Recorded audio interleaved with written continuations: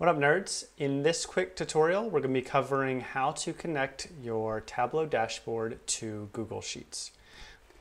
The Google Sheet we'll be connecting to is for the Tableau Superstore dataset, which you can get from Tableau, but I've conveniently brought it into Google Sheets, which I'll also be including a hyperlink in the description below.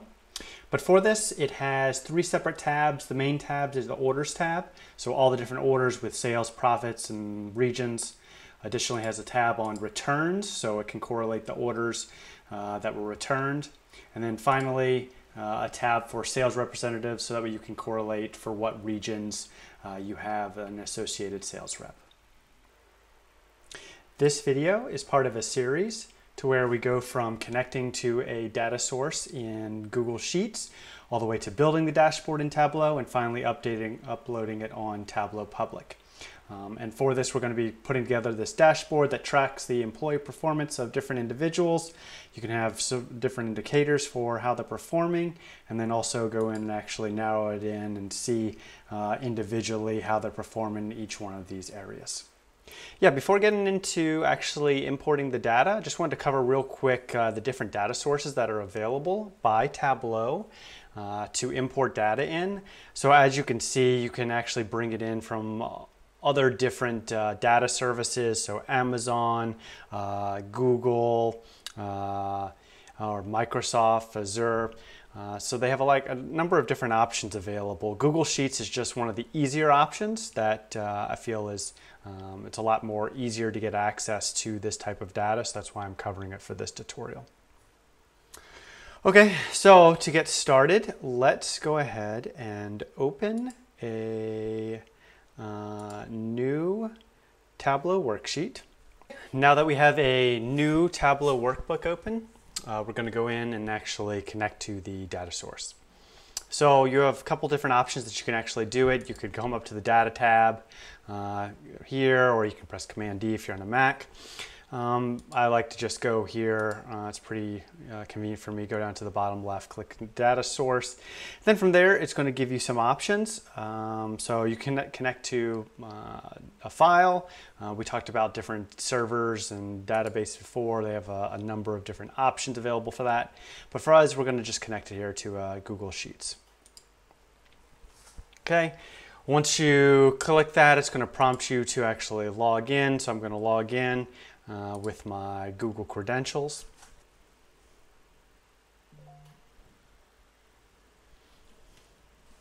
You will get a notification if you're signed up for it. From there, it shows me all the different data sources that I have available to connect to. I know it's this one up here, Data Nerd Online Store. So I'm going to connect to this one.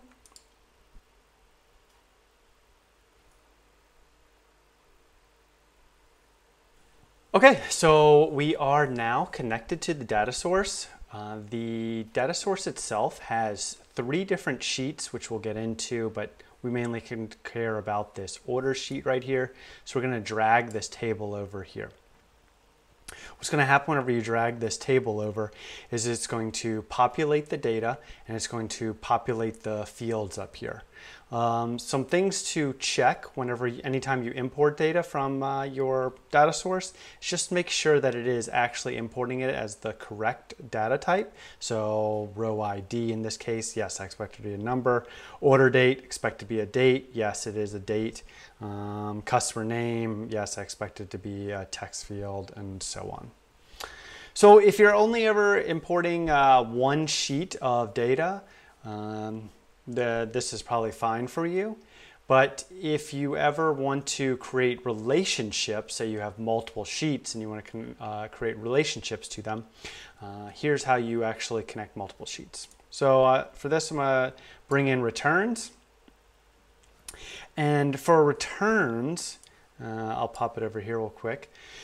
What it has is it has a status of whether the item is returned or not, the order ID, which is also correlated to the order ID on the orders columns, and then the market on what market it belongs to. So, okay, so I know that the order IDs are the two fields that are actually correlated. So I will select both of these and then click close. Okay, and yep, so that's good. Okay, so now these are connected. And then I'll do the same thing over here. I'll bring in sales reps because that's another tab on the Google Sheet.